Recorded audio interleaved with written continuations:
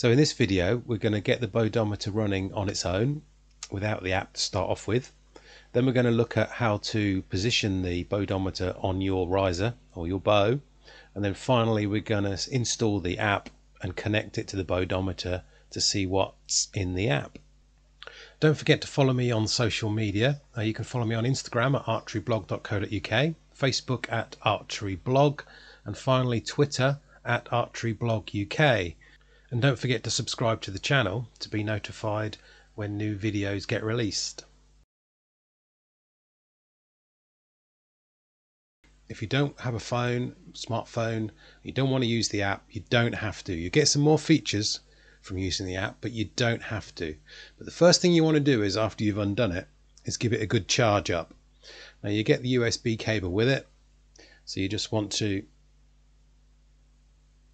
insert the smaller end into there and then plug the large USB end. Either use a phone charger or plug it into a laptop or a desktop PC port, and that will charge up for you. Okay, now there's many status colors on the LED. So if your BOWdometer is pulsing green, the battery's charging, which is brilliant. If it's solid green, it means it's fully charged. And if it's blinking yellow, it's a low battery. And the other ones are really for Bluetooth connectivity. So if it's pulsing blue, it's going to pair, and if it's solid white, then it is connected. And if it's blinking purple, then the BOWdometer is doing a software update. But once you've charged it up, all you're going to have to do is attach it to your bow and start using it if you don't want to use the app. Now the buttons should be on the right hand side of the BOWdometer in order to use them. Don't have it the way I had it, which was this way around, but you'll soon figure that out because the writing will be upside down on the screen. So first of all, we do is to turn it on is we just hold the top button down for 2 seconds and it should light up. Okay, there we go. And now there's a menu and there are 5 items on there. Okay, now you move across those items by pressing the top button. So our first one is session, total count of arrows, bow setup, app setup, and power off. Let's just go back through those. Now app setup you can do if you're going to use the app. Once you've set up the BOWdometer to the app, that menu option will disappear. Okay, but it'll always stay there if you're not using the app. Okay, the end button here, power off. If you want to power it off, which you should do after you've finished using it, then go to the power off menu, press the bottom button, and then you can see a tick or an X. If you want to power it off, press the tick button on the bottom button. If you don't want to power it off, press the X button on the top. So we haven't powered it off, we're just going to run along the menu. Now if we go to the session menu and click into it, we can see how many arrows we've shot on the left and our XI number on the right hand side. If we go along to our total count of arrows and press the bottom button, it will show our total count of arrows as you'd expect. And now bow setup, you need to do this bow setup first. And what it means is putting it onto your bow and shooting 3 normal arrows. Okay, they don't have to be perfect arrows, but they have to be shot in the way that you would normally shoot. And once you've done those 3 arrows, the bow is then set up. You don't need to then do the bow setup again unless you've changed something on your bow, such as, I don't know, draw weight, an accessory change, anything change. Then you need to do that bow setup again. Okay, but once you've done the bow setup, then you should be able to just go straight into shooting your arrows and getting your scores out, your XI number that is, and your total counts. Okay, now also if you move the BOWdometer, if you decide that you want to position it somewhere else on the bow, then you need to do the bow setup again as well. So that's how to use it on its own. Obviously you can use it on its own because it's got a nice screen on it with some buttons that you can see. Now let's have a look to see where you might position the mount on your riser.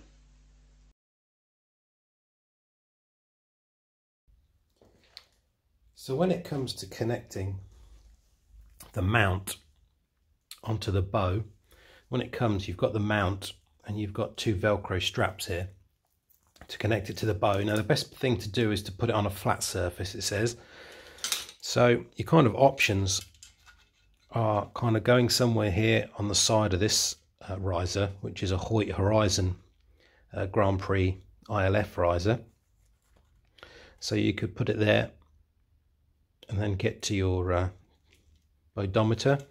Or I think the better location, to be honest though, is probably on the back side here, so that then when you shoot you can see the reading coming off it. Now you could do that at the bottom or obviously at the top as well. There's not many other options on this riser because it's quite limited on the holes. The rear of the limb bolts area has not been threaded, so you couldn't screw it into there with a bolt. The only other option you've got, if you're a bare bow archer and you don't use the front weight space here, you could use the long rod hole here if you wanted it on the front, but I do use it, so I couldn't use that. Another option I did think about was the other hole next to the actual button, but the problem is with this button it sticks out a little bit too far and it doesn't quite line up.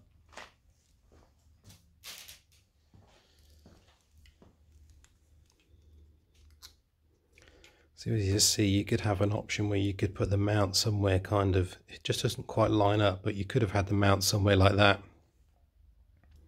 which would have been good.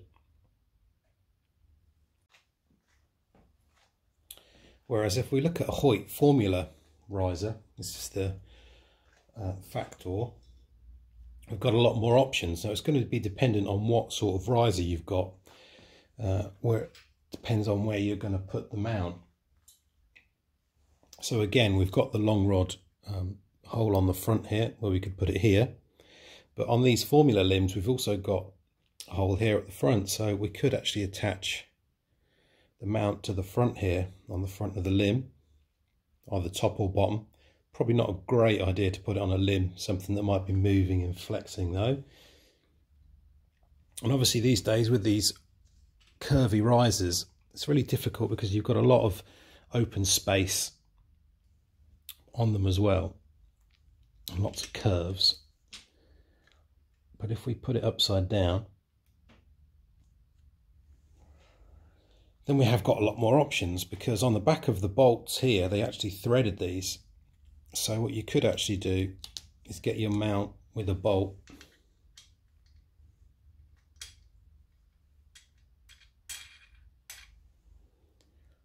and actually have your BOWdometer on the back, which is quite nice because you can see it if you look down or if you look up, and have it on the top spot. Another option might be for you right behind the handle here, if you're not using this location, that you could put the mount right there as well. Bit of a stranger one underneath your hand, but you know, it's an option.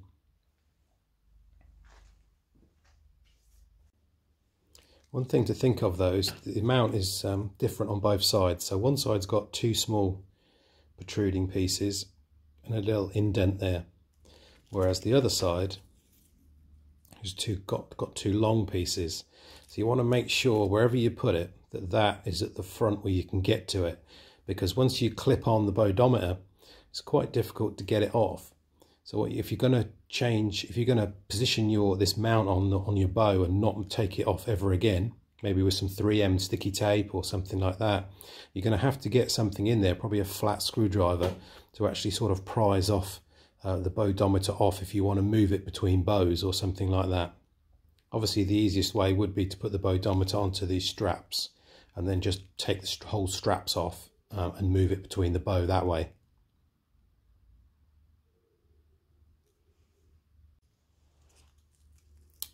So once you've then got the strap on your bow, and then you've got that area front, you'll then just snap on the bow this into place. Remember to make sure that the words are going to be, the buttons need to be on the right hand side. So all you do then is you literally just snap it into place, he says.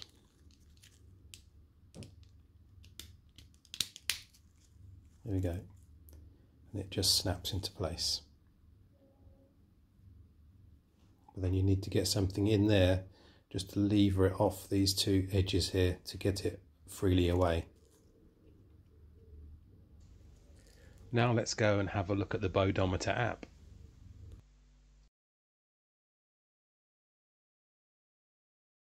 So the first thing you need to do is head on over to either the Google Play Store or the Apple Store and download the BOWdometer app. I'm using the Android version for this video. So when you first install the app and run it, you'll need to create an account with BOWdometer, and after that you'll then see this screen. So this is the BOWdometer setup screen that you'll see when you first install the app. So what we need to do first is set up the BOWdometer. So we're going to press setup. If we just scan with the BOWdometer turned off or powered down, it's not going to find it. Okay, so we need to turn the BOWdometer on first. Okay, so we'll just hold the button for 2 seconds and the BOWdometer comes on, and then if we've already set it up, and we just press the scan button. We don't need to go into the app setup there unless we haven't set it up before, or unless you've got a problem. The mobile phone, your whatever you're using, tablet, whatever, your app should find it anyway. Okay, and then we just choose our BOWdometer app. Then we just choose the BOWdometer, should I say, and then we just connect to it and say yes, and then it will light up and it will show that it's connected. Okay,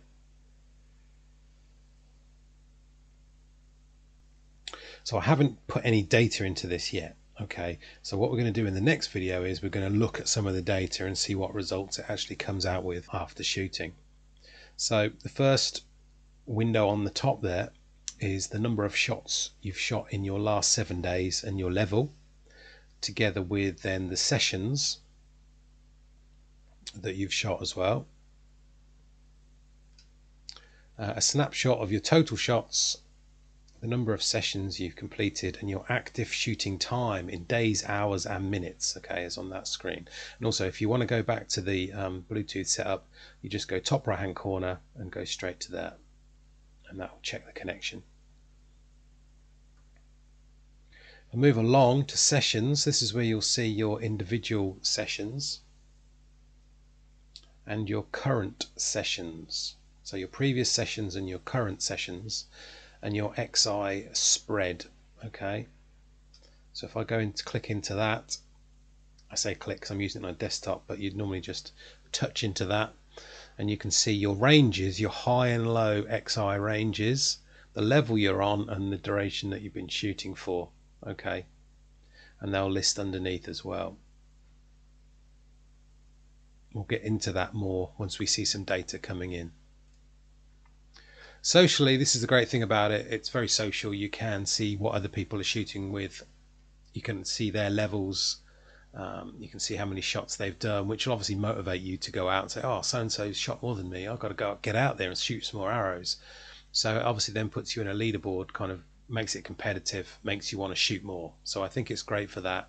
And obviously you can manage your friends and add people into your leaderboard list. And then finally there's settings, which we're in device connection here, but if I come out, normally if you go into settings, you'll see here the app version at the bottom and your firmware version, and then that was the screen we were in for devices to show that it was connected. Here I can update my profile, the details that I entered when I first registered, when I first came in the app. Manage friends, which is also available via the social bottom part here, so it's in 2 places. And finally, if you want to just sign out of the app. Okay, so that was a brief, very brief, should I say, overview of what the app looks like while it's running and connected to the BOWdometer. As I say, in the next video we'll have a look at some data. So I hope that's given you a bit of an overview about the BOWdometer, about how to use it on its own, how to position it somewhere on your bow, and how to get the app sort of up and running. As I say, in the future videos we'll have a look at some stats and some data. Thanks for watching. If you liked the video, give us a like and don't forget to subscribe to the channel. Thanks a lot. See you soon.